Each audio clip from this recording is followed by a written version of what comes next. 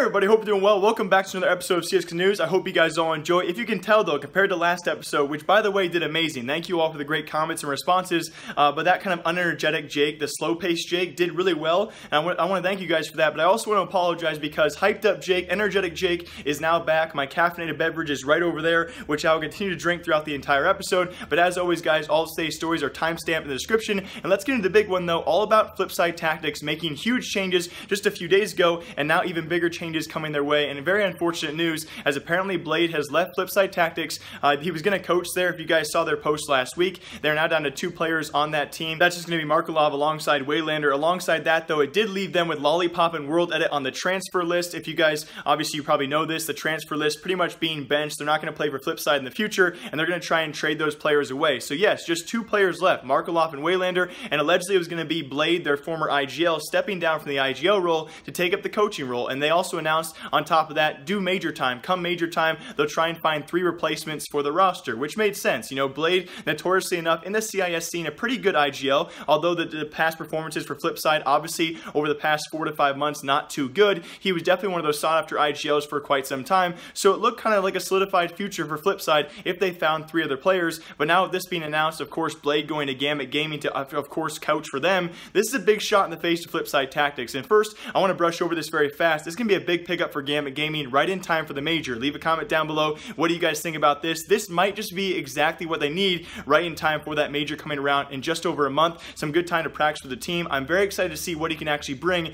to that roster. But the flip side of the coin, I say that unironically enough, the flip side to me now does seem to be a dead team for the prolonged future. And again, they're not going to be qualifying for any tournaments, any LAN events, going to anywhere, playing anywhere. Their sole focus for the next 2 to 3 months are going to be finding players to actually rejoin that roster. And as of right now for the CIS scene, one of the most consistent teams in CIS history is now, in my opinion, dead in the water. But also in rumor news, I think from now on for all future episodes, guys, when I start off a segment by saying rumor news, you guys can assume as of right now it's speculation, but as of right now as well, we do have, based on Decay's reports out there, apparently Virtus.pro looking at replacing Morels. If you guys know Morels, he's currently been a stand-in player for that Virtus.pro roster ever since Snacks did leave last month. He's been a stand-in player for that team right now for the past few weeks at several events, and has pretty obviously been probably their worst player. Not to be any offense to the guy, but apparently Virtus.pro, to no surprise, is looking to replace him. But also, according to Decay, it will be an AGO member known as Snatchie. Now, Snatchie, if he were to go full-time, would of course join that Virtus.pro roster and hopefully be a bit better than Morels. But also on top of that, we even have the Virtus.pro CEO hinting at apparently this being the go-to. Now, I also want to clarify as well, this CEO as well, the Virtus.pro CEO has lied to us several times on Twitter before, especially with a lot of Decay's rumors out there, but he did take to Twitter as well to make several comments about this.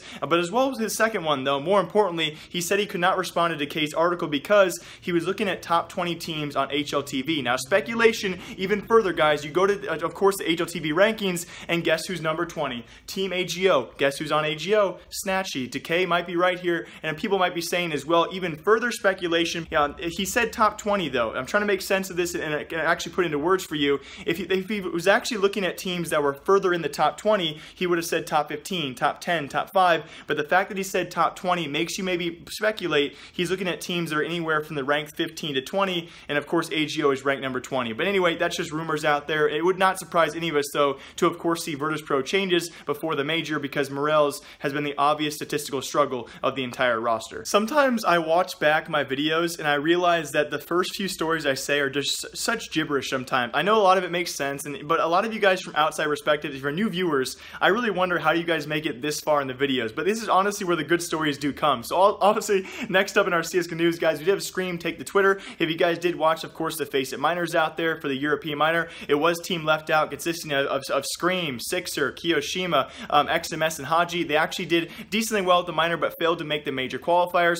Speculation out there beforehand was, of course, was this roster ever going to stick together? Scream took to Twitter, though, to announce his mini vacation to, of course, kind of figure out what his future will be. I do honestly think, though, of that roster, the left-out roster, there were just 2 players who stood out far above the rest. Of course, Scream being one of them, Kiyoshima being the next. I honestly, if I had to say going forward, based off the minor statistics and how that whole thing played out, people like Haji and Sixer and XMS just had a lot of matches where they did struggle. I'm really curious to see in the French scene. I know Scream is Belgian, don't get mad at me, guys, but in the French scene, which he prolongingly and you know, majority of the time does play in, I'm very curious to see what roster does come of this, and if you actually stick it out with Kiyoshima, because I love the guy, I love the duo there, and I'm really curious to see as well what organizations give these guys a chance and actually sign them with some other players. But also talking about the French scene out there, of course, we had Nell leak some rumors about some offers going Zyw0o's way. If you guys don't know Zyw0o, then you probably should Google him or YouTube search him. One of the best French upcoming players currently in the scene. I think it was actually him who had back-to-back 70 bombs in best of 3 series just not too long ago in some French tournament, which I did cover. And I actually got the chance to talk to this guy. I don't know why, but he responds to me every now and again on Twitter. I can confirm everything that Nell did say. Apparently his buyout will be $100,000. That contract with him in AAA ending in January of 2019. That gives him, of course, 5 to 6 months to field some offers.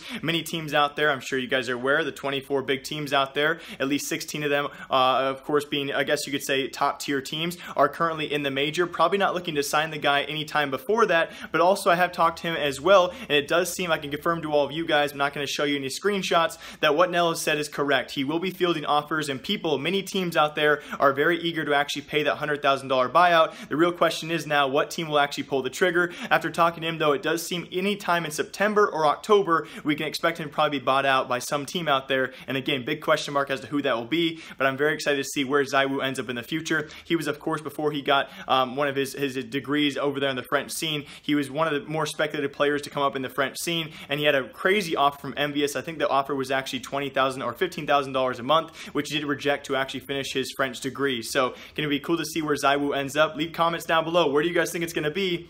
I don't think Envious is going to make a comeback anytime soon, so it's going to be really cool to see what team it actually is. And I will leave the female controversy CSGO news discussion debate thingy for the very back half of the episode. If you guys are curious about that, we're gonna have a long heart-to-heart discussion. By long, I mean probably a couple minutes about the recent signing of Zyw0o and Vilga's team. That was actually their signing to the Turkish team known as Besiktas. I'll talk about that in a second here, but very lastly, I did miss in the VAC ban. If you guys were curious about this, thanks to my friend TGC, who sent me the information about the $30,000 account that actually was VAC banned throughout our largest VAC wave in CSGO history just last week. So to kind of showcase as well, I don't have any really cool pictures of the inventory itself, but it actually was a $30,000 CSGO inventory. It had the #1 float factory new souvenir Dragonlore, the #1 float M4A4 Poseidon, also a stat track factory new M9 Sapphire, other great skins on there. So kind of a cool thing to see. I guess I kind of say cool, but also very sad. A $30,000 inventory was the largest inventory to actually be banned last week throughout that largest ban, where almost 100,000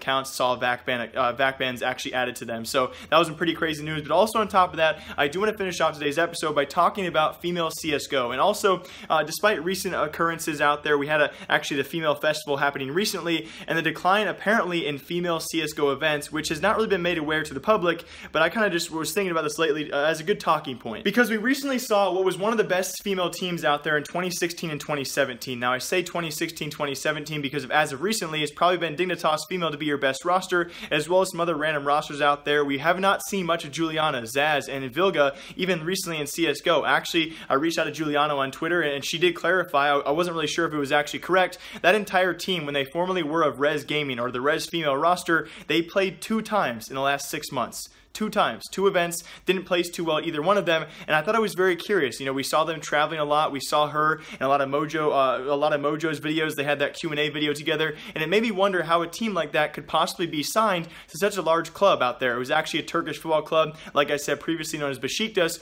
who signed the entire roster, and a pretty big announcement as well, because it was very hard to see why anyone would want to sign a roster that hasn't played more than 2 times in 6 months. And there was a lot of controversy out there in terms of some smaller forum comments that said, you know, why would you sign an ESCA Mountain Dew League guy team who plays every single weekend when you could sign a female team who plays 2 times in 6 months? And I did want to clarify as well, in the past, we've seen these female rosters actually play quite a bit, but yes, it's pretty obvious, and they're not going to deny the fact either, there's a pretty big marketing tactic to signing a female roster. And what I mean by that is, yes, these girls are obviously very good at CSGO, but when it comes to being stacked up against male competition, of course they might fall short in most instances, but there's a lot more in terms of what they're worth besides what they actually play in terms of tournaments and results out there. And again, I also do want to clarify, I've talked to Juliano in the past, throughout 2016 and 2017, these girls were actually going to a lot more events. Actually, I think it was 2017, the year for them. They were actually part of, I think it was Team Dynasty, then to Team Res. That entire year, they traveled to probably 15 plus events. So these girls have been very active in the past,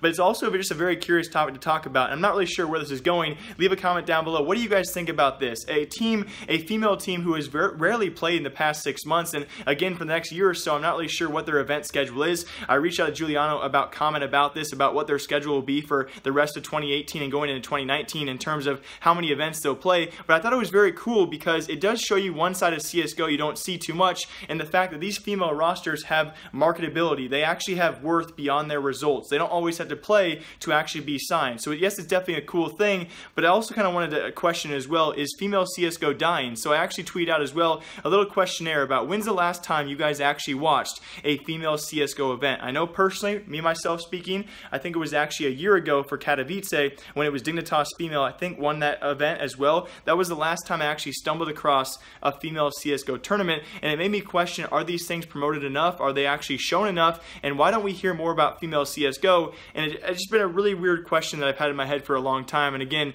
this is a really weird segment. I feel like I'm just rambling on and on. But what do you guys think about this? Besiktas, the Turkish football club, signed a female roster even though they hadn't played too much in the last 6 months. I thought it was pretty cool, but also might be worrying for the future of female CSGO. Okay, no joke. I think I actually drank too much caffeine because this episode was... Oh man, you never just have an episode where you just don't know how people are going to react to it. I want to apologize ahead of time. That was a weird episode of CSGO News. I will be back here in a couple of days, guys, sharing more news with all of you. Thank you all for watching. Thank you all for the constant support. I will see you all then. But also, here's a life update for you guys if you care. So I'm probably going to put this at the end of the video because you guys probably don't care about this, but just some real life update stuff as well. I'm still, of course, in my own apartment. And this morning when I woke up, I was just so sad because I walked into the kitchen pretty early this morning, to get some breakfast like I usually do, and I look at the windowsill, and then I feel something on my feet, just like some, a soft like tingling thing, and I look down, trails of ants. I look at the windowsill over there, just ants everywhere, and I don't leave food out or any of that kind of stuff. I don't do anything that would really attract ants. And so apparently here in Las Vegas, or just Nevada in general, ants during this kind of season always like to come inside, that kind of thing. And so luckily enough, I came home today and I called the pest control people. I didn't think they were going to show up until for like another week or so because you have to usually make an appointment. But by some miracle, I don't know why I'm thanking you guys. By some miracle though, I come home today and the army is just all slaughtered. They're all dead. Every one of them. I'm just hoping it stays this way. So thanks to the pest control guy. I don't know why I'm posting this in a video, but just there's trails everywhere on the floor. I have to go clean up now because the pest control guy will come in and kill them and of course hopefully prevent them in the future, but they're not going to of course wipe up the masses of death around here, all the dead ants. I'm going to go do that and edit this video, but thanks for watching. Bye guys.